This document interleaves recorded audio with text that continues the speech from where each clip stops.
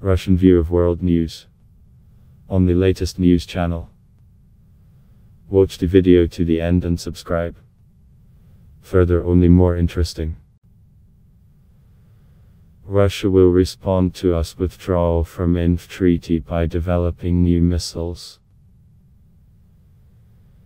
The expert assessed the prospects for the revival of frontline missile brigades. Russia begins the development of short and medium-range missiles. This official statement was made by Foreign Minister Sergei Lavrov at a non-proliferation conference in Moscow. According to the minister, this should be the US's mirror response to the withdrawal from the Treaty on Short and Medium-Range Missiles INF Treaty. The background of the issue is this: in August this year, US Secretary of State Mike Pompeo officially announced that the states would unilaterally withdraw from the INF Treaty.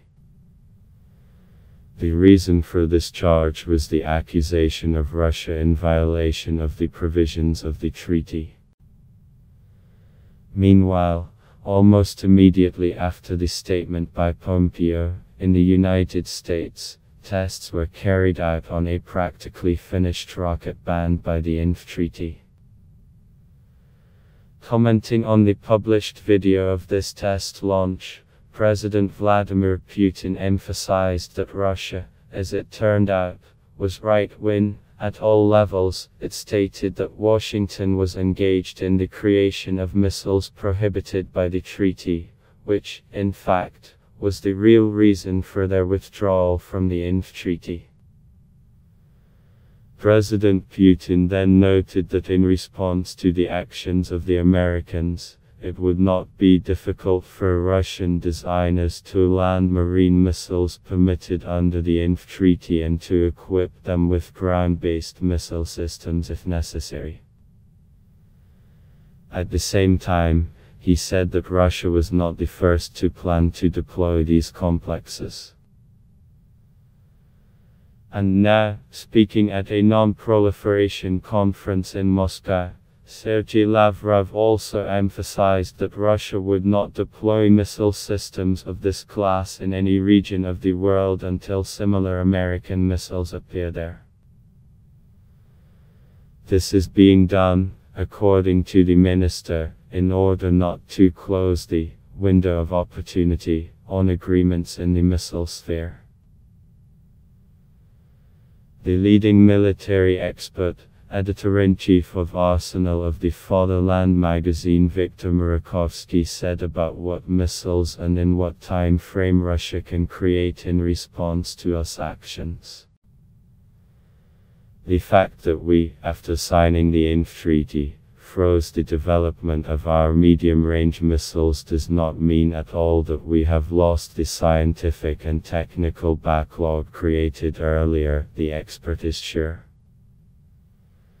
If you look at those developments that were carried out in the mid-80s on medium-range missiles, specifically on the Pioneer system, and on other missiles, too, then everything that was planned then, we are now able to implement in the shortest possible time. According to Murakovsky, today, on the basis of those developments, ballistic missile systems capable of blocking all of Europe and complexes with already modern cruise missiles will be created. Moreover, both ground and air-based. Honestly, we are ahead of the United States in the development of medium-range missiles both then and now, the expert believes. Indeed, if we talk about American projects such as Pershing-2, today their analogues will require development from the very beginning. We are not so. The USA had enormous potential and a scientific and technological reserve during the creation of missiles of this class. That is why all reductions in the INF Treaty primarily concerned these missiles. The Americans then were very frightened by the Pioneer complexes. They sought their destruction most of all.